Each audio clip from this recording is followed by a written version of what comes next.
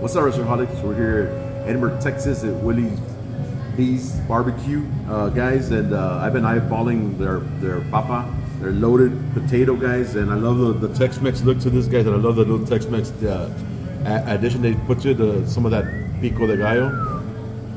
My mouth is salivating already, but check that big boy out, man. It is pretty hefty, guys. I don't know, probably like at least a pound or something like that. They've got some chopped brisket in there. Let me see if I can get a little fork.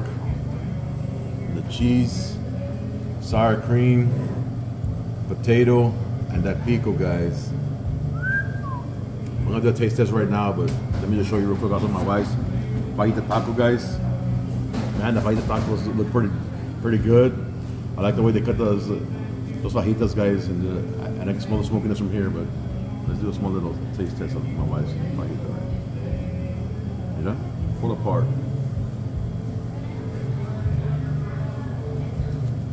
Massive, right? Well, let's do a little taste test of my papa. I love barbecue sauce on my papa, guys, so I'm gonna drench it. Un poquito más. Mira. Let's get some pico. Oh my god. The whole works. I wanna try it again, guys. A little pico. Here we go. Oof. Bon appetit, babe. Bon appetit.